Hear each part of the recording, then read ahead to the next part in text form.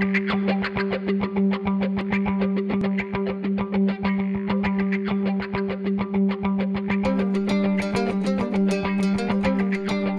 Bull, PowerPoint slides.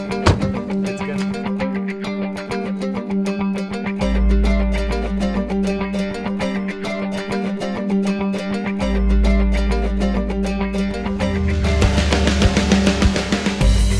Buckingham is a best-selling author whose books focus on helping individuals develop their strengths.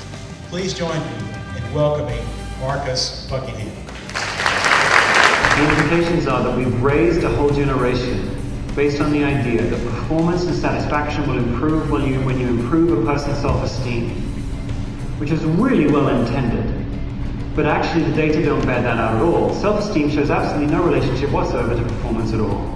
It might be good for its own sake, you could argue, but it's not actually good at driving performance. Self-efficacy drives performance. Self-efficacy isn't a generalized sense of I'm a jolly good person. That's what self-esteem is. Self-efficacy is a clear sense of where I have effectiveness, self-efficacy, so where I'm effective at a particular activity or task, which is another way of saying your strength.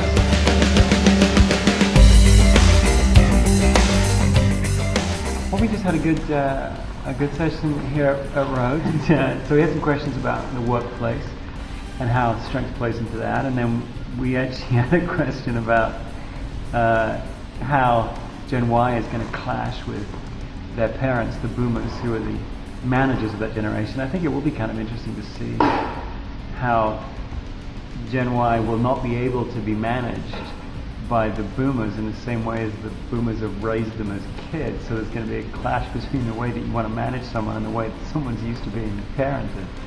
So it was good. It was a good session, and I know that we had a lot of people here, I think, who are going to be able to take what we talked about and put it to use. So it's been another good day.